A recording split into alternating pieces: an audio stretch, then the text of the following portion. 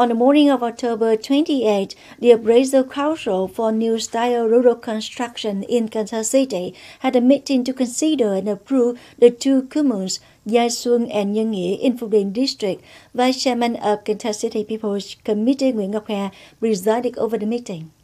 Up to now, Nhơn, Nghĩa commune has completed 19/19 advanced new style rural criteria, achieving 100% self-assessment. Notably, rural infrastructure has been improved markedly.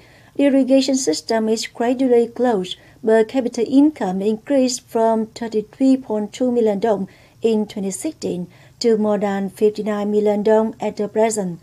Criteria in the fields of education, health, culture, defense, security, public administration are also enhanced. For Giai Xuân commune, it also achieved 100% of criteria. The transport system has been expanded, and the dike and irrigation system is quite complete. Agricultural production is interested in investment and development. Cooperative groups and production clubs operate effectively. The environment is improving day by day. The amount of waste is collected and treated in accordance with regulations. Households using clean water reach a high rate.